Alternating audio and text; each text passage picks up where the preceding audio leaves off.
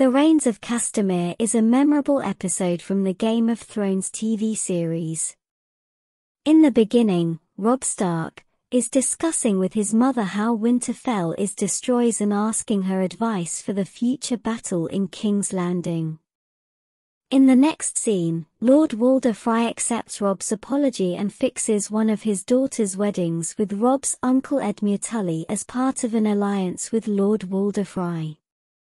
Jorah, Naerys, and Grey Worm are sent by Daenerys to sneak into Yunkai and unlock the city gate for her army. Yunkai slaves voluntarily hand themselves over to her army. Bran and his group hide in a tower in order to save themselves from storm. When they see Wilding outside the tower, Hodor starts screaming with fear. Bran enters Hodor's head to calm down and to stop him from disclosing their location to the wildlings below. Osha, Rickon, and his direwolf, Shagadog, depart for the last hearth, while Bran, Meera, Jojen, Hodor and Bran's direwolf, Summer, plan to go beyond the wall. Nearby, Jon is asked to kill a farmer to prove his loyalty and he declines to kill the farmer, who is later killed by Ygritte. Jon is then attacked by the other wildlings but manages to flee. Bran uses his warg power to save Jon after he murders Orell and flees, leaving Ygritte and Chief Tormund angry behind. Next, the scene shifts to Edmure Tully wedding, and the things take a dark turn.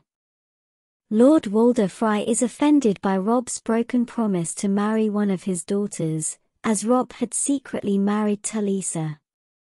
As the celebrations commence, Catelyn senses something amiss. She notices that Roose Bolton, one of Robb's bannermen, is wearing chainmail under his clothes. She realizes that they are in danger. During the wedding feast, the horrifying truth becomes apparent. The band starts playing the song The Reigns of Castamere, which is a signal for the massacre that follows. The Freys and Boltons brutally attack Robb's bannermen and allies. Robb, his mother Catelyn, Talisa, and many others are brutally murdered in a shocking betrayal known as the Red Wedding.